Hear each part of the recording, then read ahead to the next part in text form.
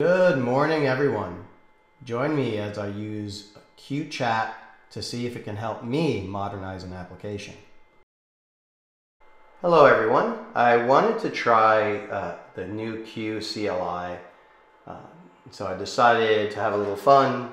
It's my Saturday morning here. I'm going to take an application I wrote, say, 15 years ago, 10 years ago at least, where it was an old J2EE or Java EE application. So here we have some SQL files, so probably creating the database tables, probably with DB2. I have some EJBs, this old Java technology, go into product search service. We have an implementation that's loading some queries using most likely JPA, persistence, entity manager. It's finding an object, customer order implementation, so it's a sample shopping app add line item. You see it's creating persistent objects and using business logic to applications were written maybe over a decade ago. And so we have some POJOs and some objects. I wanted to see if you can use Q to actually help modernize and move this a little bit to AWS. I'm going to play around with it.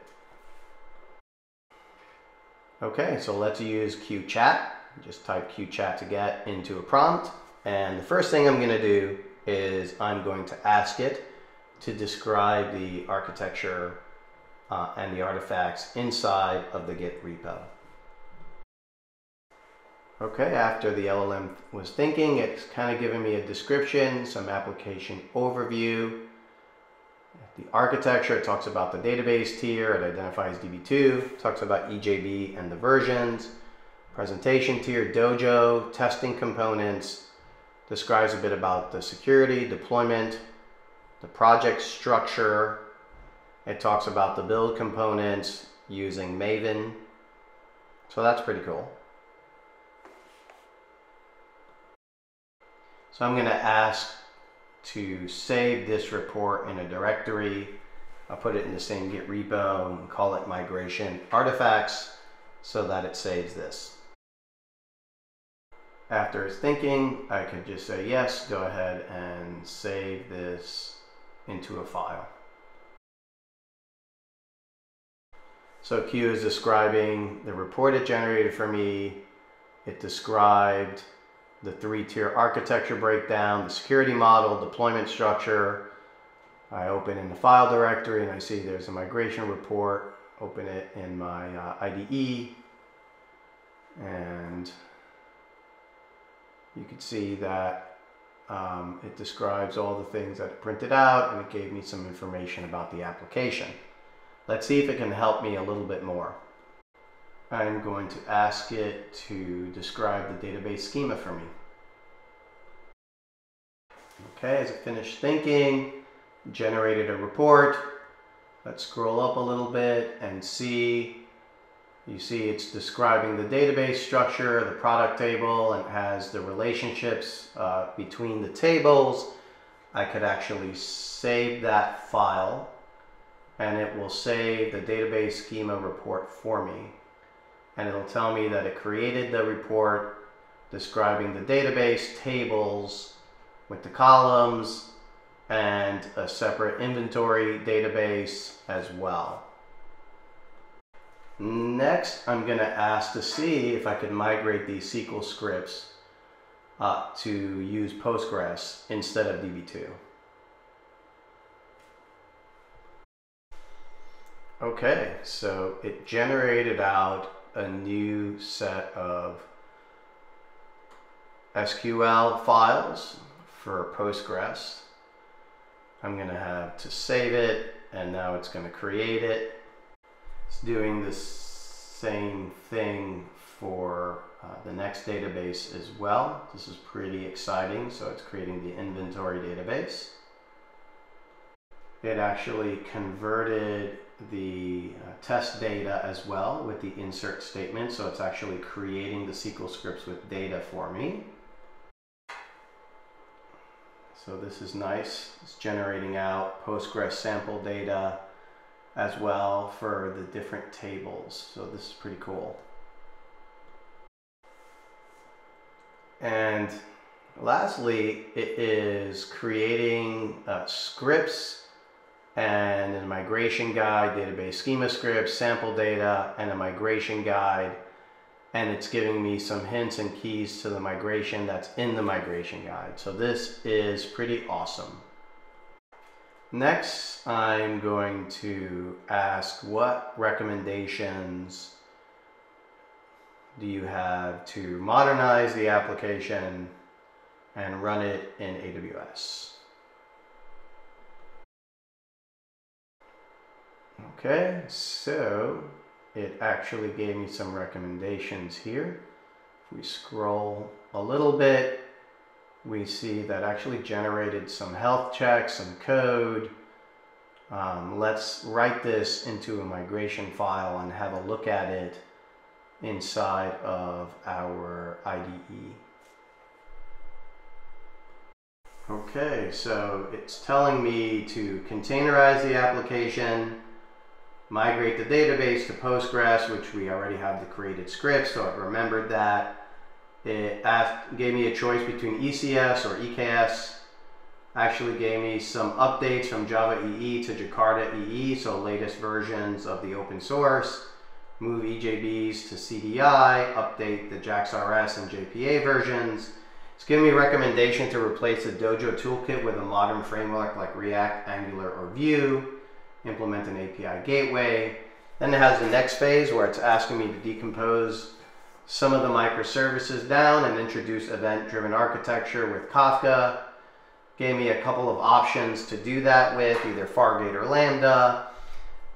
Gave me some options around databases. So it looks like it has a pretty plan, and it has a timeline, 2 to 3 weeks.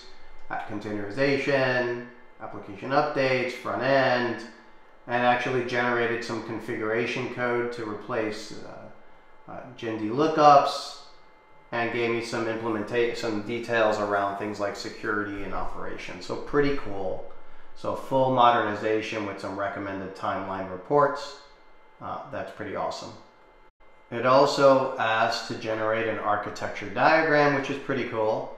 So we open that file and you see it generated command line style diagram with some of the application components. That's a great starting point. All right, it's actually asking to generate a Docker Compose file to deploy the application, probably better for ECS. And it's asking me to generate the Docker file. So this is a great accelerator to copy the Docker file using the latest Java EE. So we'll say yes to that. So not a bad job. It's using Open Liberty. It copies the EAR file. So it's using the open source version of WebSphere, which is great. So it's actually generating some server XML. This might be a configuration file for that server. So here we have a server XML file for Open Liberty. It's now configured to go to Postgres instead of the legacy DB2 database. So that's great.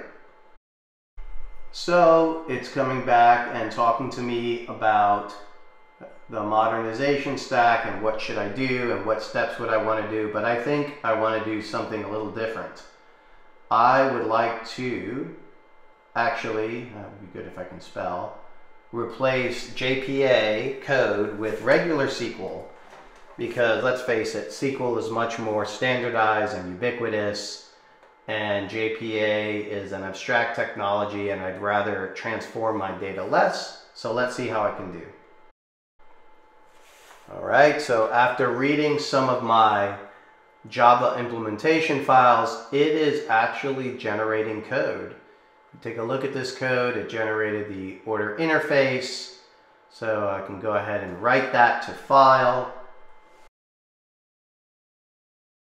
And it's breaking down the tasks into smaller steps. So they're going to replace the load customer implementation. It looks like it's regular SQL code using more JDBC API. So that's much better. And it looks like it's migrating the product search service as well.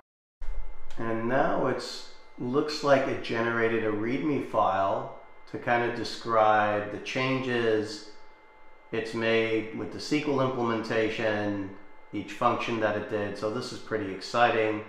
We could write that to file, and we have a nice little migration description for JPA to SQL, and then summarizing all the steps and the changes that it made with the new version of the code, with some key benefits as well. Direct SQL series are more optimized, no need for JPA, easier to migrate between different databases. So this is pretty cool.